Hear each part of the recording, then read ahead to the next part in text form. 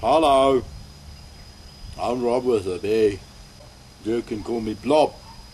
It's a lovely day out in the loafers, and the breeze and the trees and the birds are singing, and I'm just relaxing. And this is 100 fire and 1. Hello, I'm ROBwithaB, and this is 101 ways to make fire.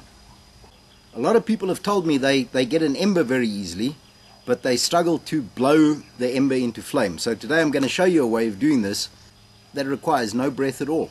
But first we're going to go and hunt some grass.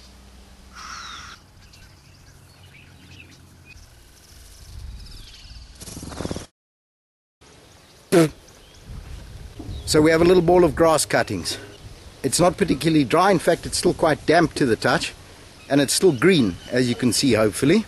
But that is going to be our smold. Might be a word I made up. So normally when you see people trying to start a fire from an ember, they'll be doing that sort of thing, blowing onto it.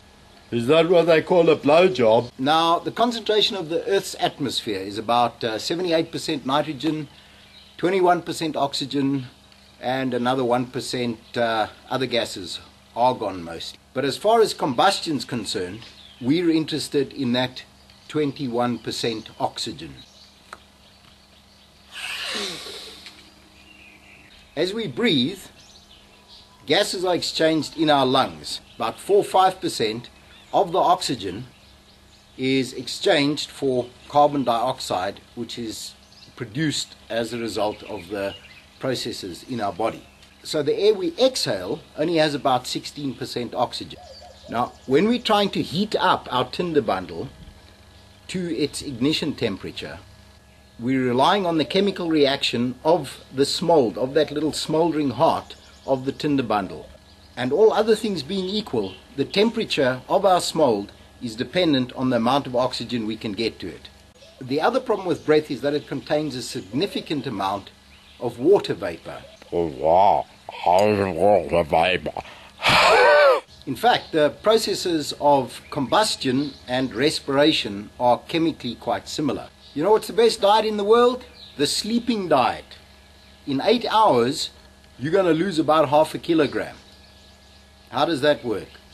Sure, you might have sweated out a cup of water, but most of that mass is leaving your body as water vapor in the breath. And as most of you probably know, water is not the friend of fire.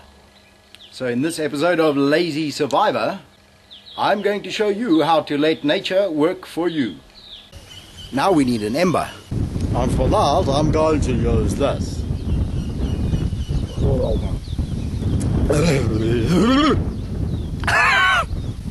Actually, what I'm going to use is that. If you know how to look, lenses are everywhere. But enough talking. Let us make fire. Groovy, eh? So we have our wine glass, and there we have a little piece of tinder fungus.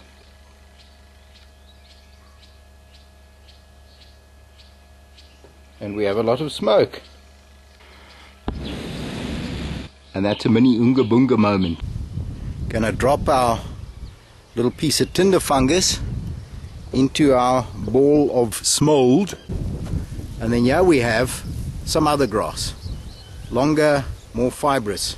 We're going to put that ball into there, crunch it up into a little handle below us,